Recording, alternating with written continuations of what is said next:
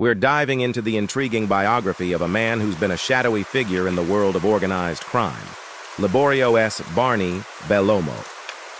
Born on January 8, 1957 in New York City, Barney Bellomo grew up in the Bronx, surrounded by the gritty streets that would shape his future.